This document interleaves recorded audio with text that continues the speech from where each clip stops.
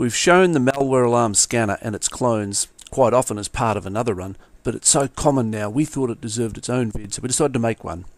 This particular example was captured on January 23rd, 2008 and was linked to from a hacked website in the Czech Republic.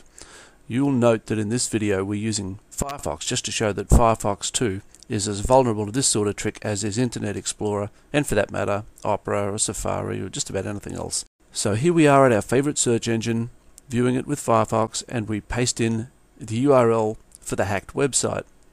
We're immediately directed to a dialog that offers to scan our computer, and it doesn't matter whether we choose OK or cancel, the scan occurs anyway.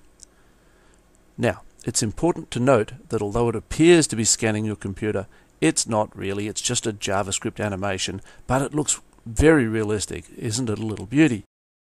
It's mildly funny for the Mac guys too, because it runs just fine under Safari, but attentive watchers will note that it displays Windows file names instead of Mac ones, which in the business is what we call a bit of a giveaway.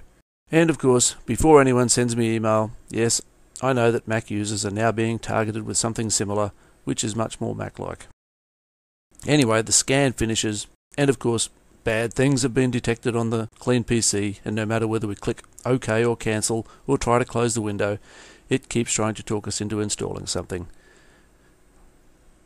Again, experienced users will know how to kill things, but inexperienced users will probably give up and just let it install whatever it is that it's trying to install.